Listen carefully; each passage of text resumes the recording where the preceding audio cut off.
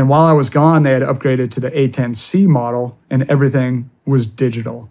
So now you have like these multifunction displays, GPS with like moving map displays.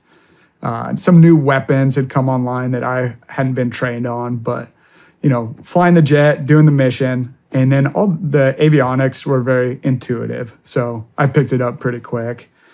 And from there, I did a couple years in the squadron, started upgrading again. So getting my flight lead, 4-ship flight lead qualification, eventually upgraded to instructor and evaluator. So just kind of like caught up on the time I had missed when I was gone. Then first daughter's born around this time too. So now I'm back in the jet and the family's growing.